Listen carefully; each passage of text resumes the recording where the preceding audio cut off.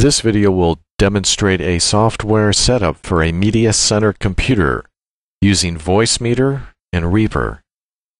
Reaper is using WASAPI exclusive mode to connect the line input of its sound card, this computer sound card, the media center computer sound card, which is just the native realtek on the motherboard. So we have a cable TV coming in the line input of that sound card, and it comes in here through Reaper's system, which is in WASAPI exclusive mode, connecting the line input to the realtek sound output. Here's the cable TV input. $100 a month? $70. Here's desktop audio using VoiceMeeter's aux virtual card as the default player, Windows playback device. Report on where you went and what you saw, and I have a USB mic hooked up through VoiceMeeter's input number 2, hardware input. We also have a line input from a FM radio coming in input line 3, and this is what that sounds like. Mendoza, Lisa Madigan, and House Speaker Michael Madigan all deny the accusation. The Speaker's spokesman, Steve Brown, pulled no punches. So we have cable TV, desktop audio, USB microphone, USB line input, filling up the whole options of VoiceMeeter, and using Reaper's own ASIO driver called Reroute ASIO. So that is the A1 sound device for VoiceMeeter using Reroute ASIO. So for anything on input 1, that would be Reroute 1 and 2. My microphone is Reroute 3 and 4. The line input is Reroute 5 and 6. And Reroute has up to 16 channels. Now on this one right here, the desktop audio, we're using Reroute 7 and 8. One interesting feature of VoiceMeeter is it has an ASIO return. So for every output of every track in Reaper, in the routing system, we add an additional hardware output to choose Reroute 1 and Reroute 2. Same thing for desktop audio. Reroute 1, Reroute 2. USB line input, same thing. So everything goes back to this first channel. And then out the B1 sound card, which is VoiceMeeter VAIO, which is where Audacity is listening. The VoiceMeeter output, where this breakaway RTA is listening. As you see, the spectrum analyzer, the VU meters, and the oscilloscope, as well as this recording software is listening to VoiceMeeter VAIO. So everything that comes in hardware input 1 is going out the B1 sound card. Desktop audio is using VoiceMeeter aux as the default playback device.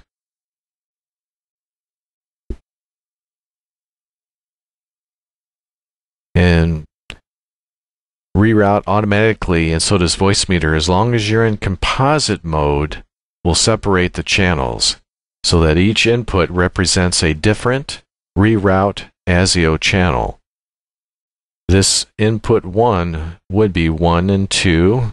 We don't have a track in Reaper since we're using this more of an output router to the VoiceMeeter VAIO sound card. So starting with hardware input 2 equals Reroute 3 and 4, Reroute 5 and 6 on hardware input 3, and so forth.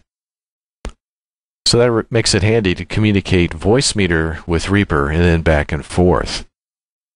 So if you had a Skype, you could also have it listen to VoiceMeeter VAIO and have it, for its output, send Skype at VoiceMeeter aux.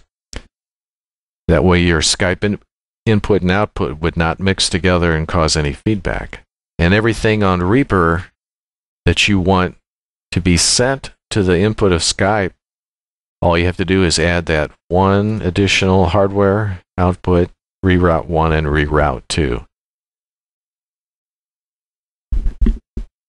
The best features of Reaper are being able to apply these VST plugins. We've gone over this in a previous video, so we have a similar setup here to help equalize the volume and EQ and kind of adjust the frequencies to suit your ear. So here's cable TV. On this particular debate, one side saying, "Hey, I think it's terrible. I think the American that's without any VST plugins. You can look into someone's home, their cell phones, their cars, manipulate these things through their technology." The CIA says, "But we're not using it illegally on Americans."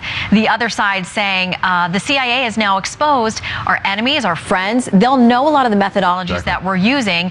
So it's terrible from two different debates. But there are those who think it's good this information is out there, so Americans are aware of the capabilities. What do you think of that argument? I think it's ridiculous, absolutely absurd. The fact is, I want the CIA to have every possible weapon they have to use against the enemy. We have safeguards in place in the U.S. with our... And those plugins were described in the previous video, so I won't go over them again. Here's desktop audio. I got kidnapped. I always get murdered.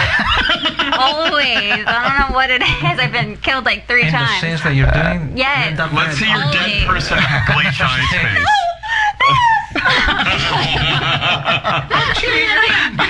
Usually like duct tape over my mouth. Wow. And I thought the chili was the bad part.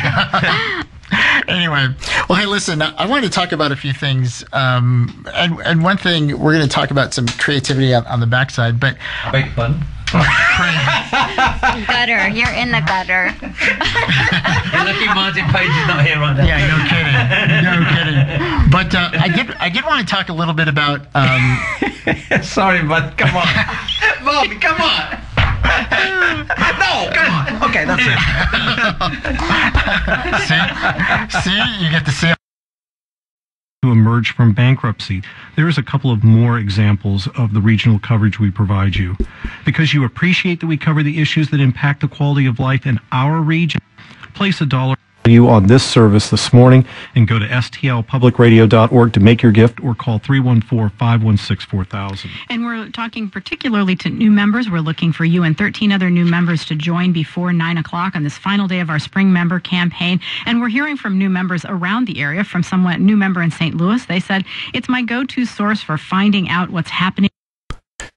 I'm going to open up Reaper now, and you can take a look at its settings for the exclusive mode.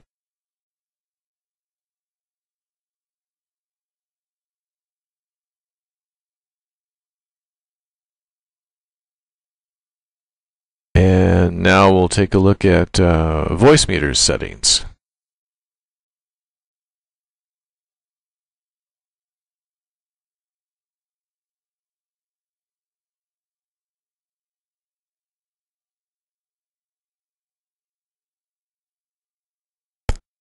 And the main thing to remember is this needs to be in composite mode here in A1 so that these inputs separate each channel individually, so that you can apply them to the input of the Reaper tracks.